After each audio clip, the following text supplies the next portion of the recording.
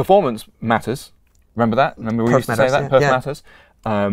But only when it matters.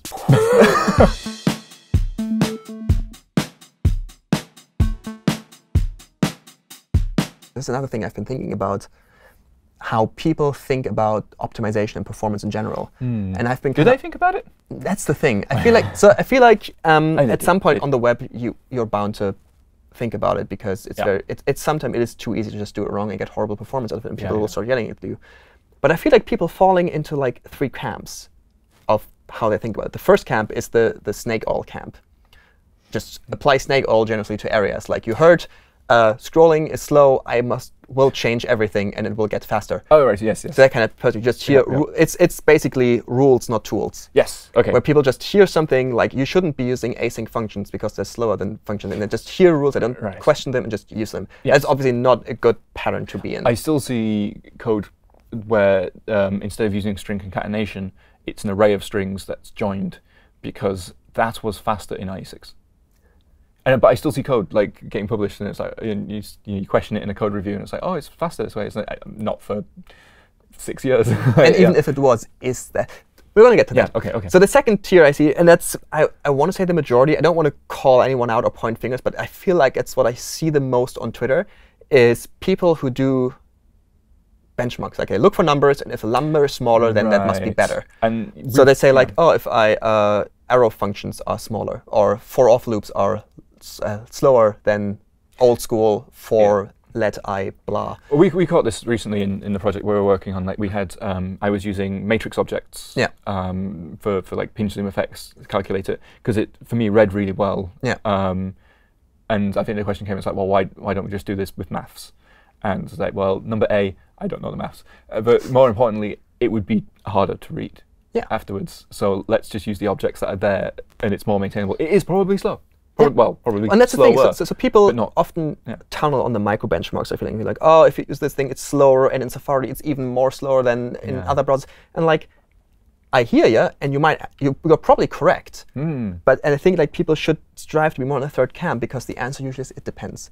Context is so important on the performance side. It always depends on what you're talking about, and it's always a trade-off. Exactly. So you always trade off readability or reusability or scalability, or something is the trade-off for switching the technique. And you might gain performance on a micro benchmark, but it might not actually help you. No, it doesn't. So there's 2 things there. On one hand, people like to optimize things that are not their bottleneck. It's the inside of the loop, not the outside of the loop. That's the problem. Exactly. So people, I think, the first rule is always measure. Like, see if you're optimizing, and the time you spend on optimizing that bit is actually giving you any notable advantages.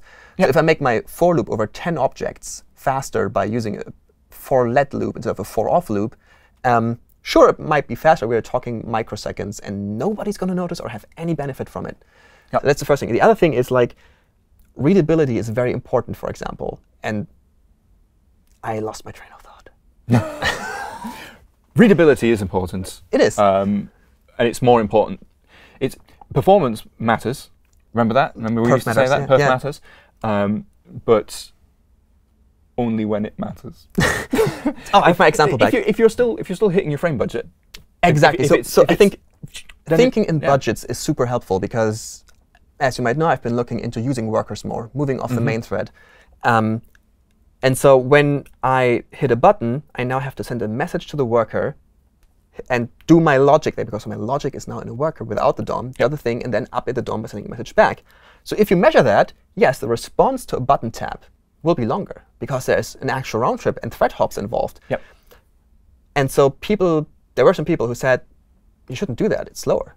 And it's not a good pattern, because it will make your app slower. And they're like, well, my reaction time to the button press went from 8 milliseconds to 16 milliseconds.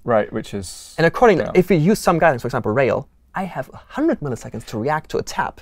So I'm very much still within my budget. So the question is, yes, it's slower, but what did I gain?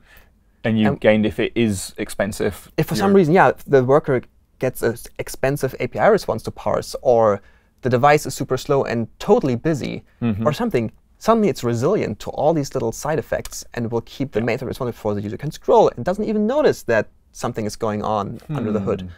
Also, it gives me a nicer pattern so that I can actually have a separation of concerns and don't have a tight coupling between my UI framework and my logic in the worker. So there's many aspects to it, and I feel like people need to be more after the context. So whenever somebody asked me, which I sometimes feel like, should I be using this or this because I heard this is faster? I was like, what's the context? What are you trying to do and what are you working on?